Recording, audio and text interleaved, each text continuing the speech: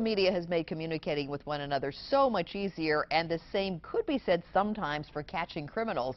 A recent case in Anne Arundel County was a great example. 11 News reporter George Lettuce is live at police headquarters there with a story about some ill-advised Facebook comments from a wanted man. I guess he just could not resist, George.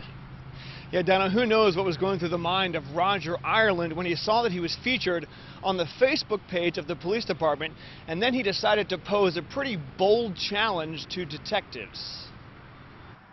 Each week on Facebook, Anne Arundel County Police post pictures of a few people they'd like to catch and hopefully get some tips from the public. It's called Wanted Wednesday. This week, Roger Ireland of Glen Burnie was featured. We see Mr. Ireland comment.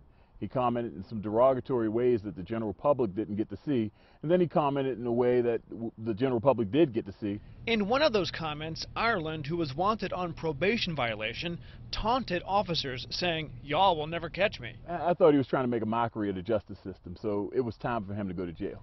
Police got some help from people who know Ireland when they started commenting and tagging members of his family, which in the Facebook world is like a tracking device. Investigative techniques allow us to find out where you are. So if you want to use your social media or what have you to taunt the police, then you're giving them information, and we're okay with that. So by the next day, detectives had a pretty good idea of where he was most likely hanging out.